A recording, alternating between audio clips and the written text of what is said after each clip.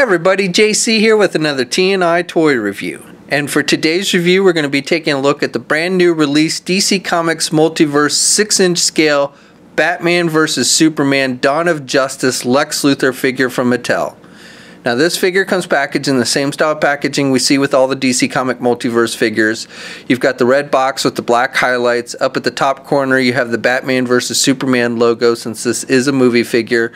Then you have the DC Comics Multiverse logo. The figure's clearly displayed in the window box packaging. And then down below you have an image of the character and the name. And it also tells us it comes with a Collect and Connect Grapple Blaster replica piece. On the side of the packaging you again have an image of the character and a brief bio.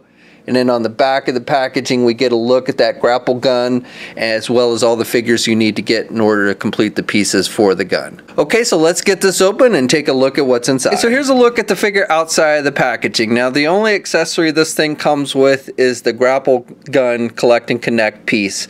Now I actually made the mistake of snapping this together with the piece that came with the bat creature, which we looked at the other day, and I wasn't able to get it pulled apart. So this is actually two pieces of the grapple gun. And I'll finish assembling this at the end of the video and show you the completed grapple gun. But this back piece here is the one that actually comes with Lex Luthor. Okay, so for the figure itself, so first of all, I've got to say that Lex Luthor was my least favorite thing about the movie. I just did not think Jesse Eisenberg made a good Lex Luthor, and really kind of, like I said, was one of the worst things about the movie in my opinion. As for the figure itself, I think Mattel's done an okay job with it. The face likeness isn't that great, so I think they definitely kind of missed the mark on capturing the actor's likeness with the actual final figure.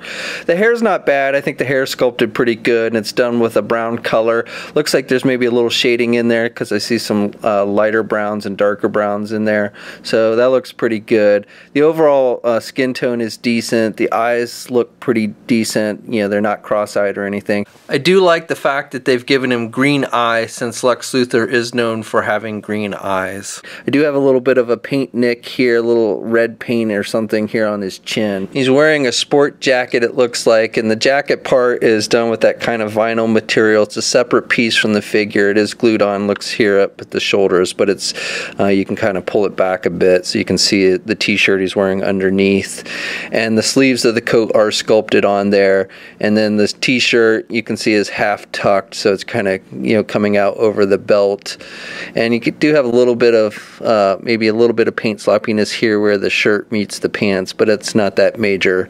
And then he's got the belt, you can see here where the shirt's tucked in. The belt's just black. He's got the silver belt buckle, and you can see the little blue belt loops for the pants, and then the pants are done with this kind of almost bluish green color, and it looks like he's just wearing some slacks, and then he's got the tennis shoes on. I like how the laces are sculpted on the shoes, and then he's just got these kind of flat bottoms. You can see, if you look kind of underneath the pants are kind of sculpted up over the shoe, and you can see the hinge joint inside, and the hinge joint is unpainted. It's not that major of a deal because you really can't see it unless you look up close, but that hinge joint is unpainted, so it doesn't look, it's painted the color of the shoe and not the pants. So the figure stands just a little bit over 6 inches tall. He is with the variant maskless Batman figure and the Superman figure, and you can see he is the shortest of the bunch. Articulation on this figure is pretty much the same as we've seen with the other figures in this line. You can turn the head to the left and the right. There's no up or down movement with the head. You can get the arm all the way out, attached with a ball hinge joint there at the shoulder. You've got good rotation. He has a bicep swivel, single hinged elbow, so he can bend his elbow about that much. Then you've got the swivels on the wrists, so you can turn them, but no hinges. You've got this ab crunch joint though. He doesn't really crunch down very much. You can look back a little bit. And then he does have a waist swivel, or at least I'm told. I cannot get mine to turn at all. You can see this little crease line here where the waist meets the shirt, but for whatever reason, and I've tried taking a hairdryer to it, hot water, and I've not been able to get that waist joint to turn, but I am told that he is supposed to have a waist turn, and you can see it, so I don't know what's up with my figure, but he won't turn at the waist.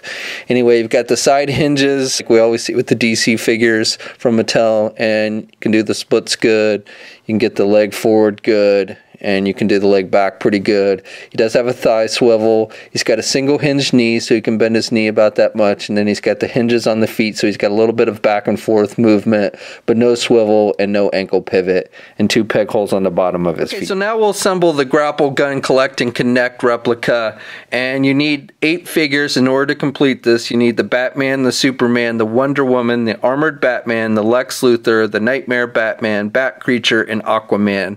And once you have those, then you can assemble this, and it seems to be pretty easy to assemble. So as I mentioned before, these are 2 pieces. They connect right here in the middle, and you just click them into place. Just be wary once you do that. You're probably not going to be able to get it unattached. I wasn't able to get mine.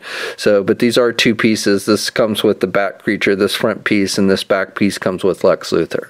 So once you snap those into place, next you can take the handle and you can fit it into this little stand. This is the first time I'm actually assembling this because I didn't want to put it together and not be able to take it apart. So. Oh, I'm doing it backwards as well. You want to make sure that the peg hole matches up with the peg here. So it should snap into place once you do it the right way. And then, let's see. Then we can take this piece here and snap it into the bottom here. And then this snaps in the back. And then this is just a extra stand piece. And then you can take this little piece and plug it into the side, and this is for holding your grapple hooks. These came with the Aquaman figure, so you get 2 of them, and you can slide them in. Now, if you got the variant figures, if you got the maskless variant and the red-eyed heat vision Superman, then you get these extra grapple pieces, and they attach to the front here on this bottom part of the barrel. There's the hole. I thought originally they went in here, but they go in this bottom part, and so you just plug them in. And so you've got one that looks like is shooting, like air shooting, so you've got this translucent plastic. It's the one that came with the Superman with the heat vision, and then you've got one that looks like it's just the cord shooting out, and this is the one that came with Batman. Now these don't fold in on this one, just on the extra ones that came with the Aquaman figure. The gun is very light. It's just hollowed out plastic mostly, done with silver, metallic silver with some black wash on the silver parts, and then you've got this wood paneling on the back for the handle. The trigger doesn't work. It doesn't actually shoot any kind of darts or anything. This thing measures about, let's see, about 9 inches in width, and then about under 7 inches in height.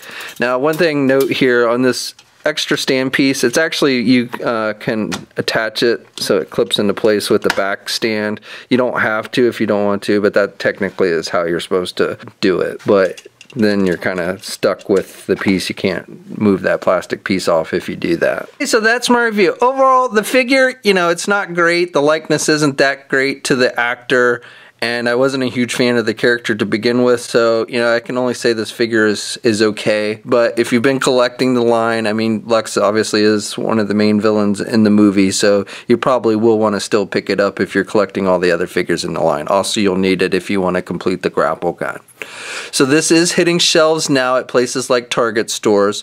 We'll have a full gallery of images up at toynewseye.com. There'll be a link in the description below. As always, leave a comment. Let us know what you think. If you're so inclined, please like the video. Also, if you haven't already, please follow me on my Facebook and or Twitter pages. I'll have links to those in the video description as well. And until next time, I'll catch you later.